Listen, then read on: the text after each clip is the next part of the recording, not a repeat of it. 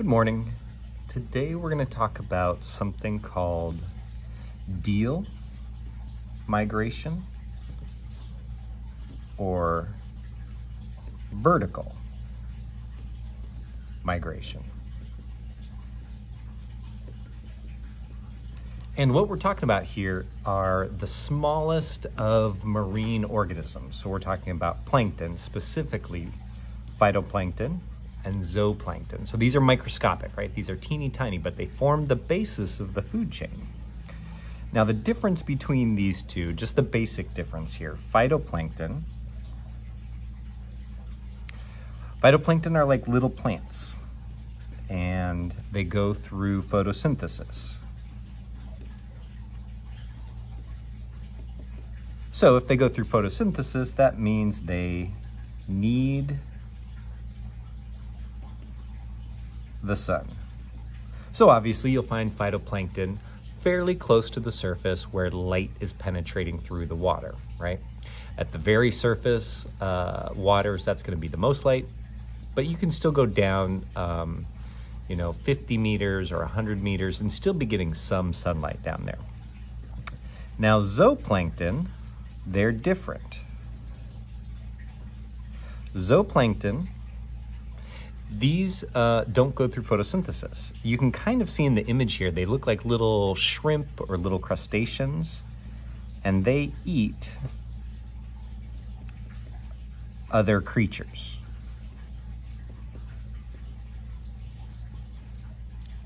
So they're like most of the other animals that we think of. They'll go around eating phytoplankton, so they can eat these things. They can eat each other.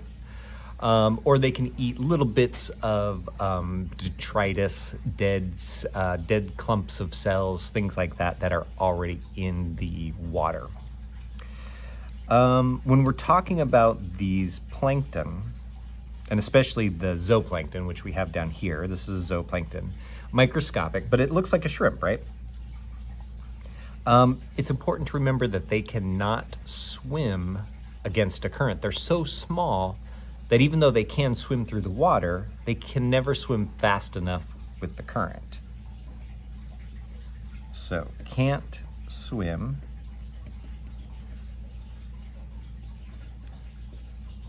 against the current. So they just go where the current's going to take them. They don't really have a choice there. Even a very slow moving current is going to move faster than these guys can swim horizontally. So, I mean, things like, when I say horizontally, I mean swimming up the coast through the waters from Monterey to San Francisco, okay? They're going to be influenced by the currents. Now, what they can do is zooplankton can travel up and down the water column. So they can go from the surface, right at where the ocean meets the atmosphere, and they can travel down, they can migrate down to very deep depths, like 1,000 meters deep.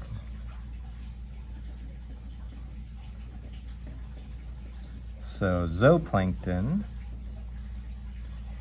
can travel up and down.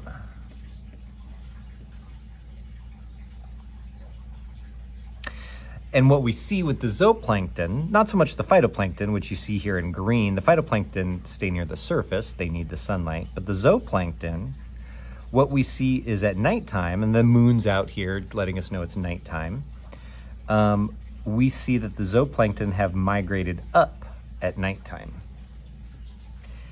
And during the day, they've migrated down. So down during the day. And you can see not much light penetrates that deep depths during the day. So they are going down to where it's dark. But they go up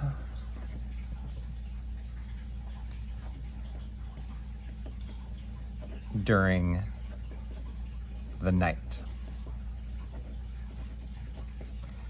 So the question is, why do zooplankton do that? Phytoplankton basically stay up here with some little exceptions. But zooplankton do this migration at night. They're up at the top, and then when day starts to come in the early morning, they go down. And then when it becomes evening time again and the sun's gone down, they travel up again. So why? There's two main reasons why they would do this. And what we're gonna see is they're pretty, I mean, it's pretty logical reasons here. The first reason that they're doing this is they want to get up to the surface to eat the phytoplankton. So that's one of their food sources, right? These phytoplankton are going through photosynthesis. They become very, very plentiful, and the zooplankton move up and eat these phytoplankton. And I just got a map here of San Francisco and Monterey Bay. And in the green, these are phytoplankton blooms. So the phytoplankton's always there, but sometimes you get these massive amounts of phytoplankton, and you can see them from space. They're these big green areas that are taken from satellite images. You can see these all the time in different parts of the world. But there's another reason besides just coming up to eat. Why do they go down? Well, they're gonna go down to avoid predators. If you look at this food web,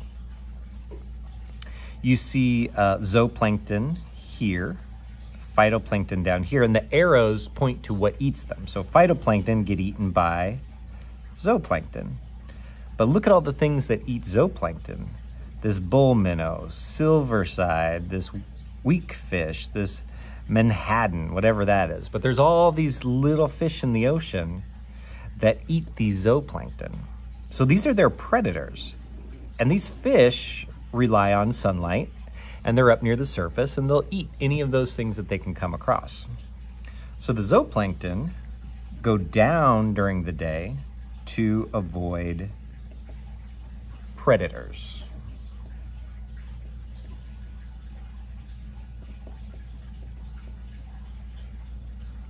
And thus you get this up and down movement through the water column of these zooplankton. Only recently discovered. This is not something that has been known for hundreds of years. This is something that was discovered in the last 100 years. Probably, I mean, even less than that, really. Okay, if you have any questions, let me know.